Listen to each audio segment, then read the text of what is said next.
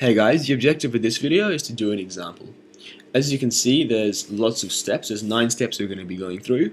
So this video might progress over the next couple videos. Now here's our problem. We have a truss element. It's a pin joint. They're connected over there.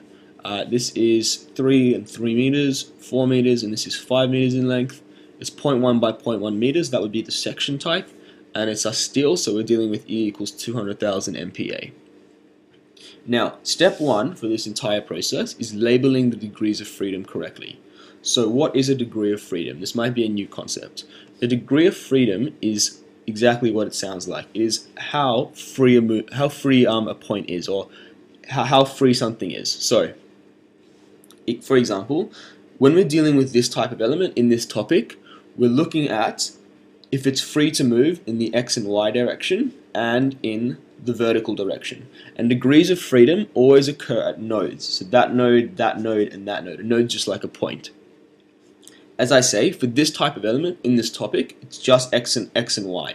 In the future topics, we're going to be dealing with all different things. We might have a degree of freedom like a moment. Okay, but we're not there just yet. The truss element, for this element, we're looking at left and right, X, up and down, Y.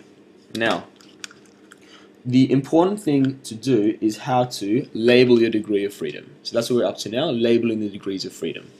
What you want to do is you want to label, and this concept is going to go across all the different topics. It's a general concept.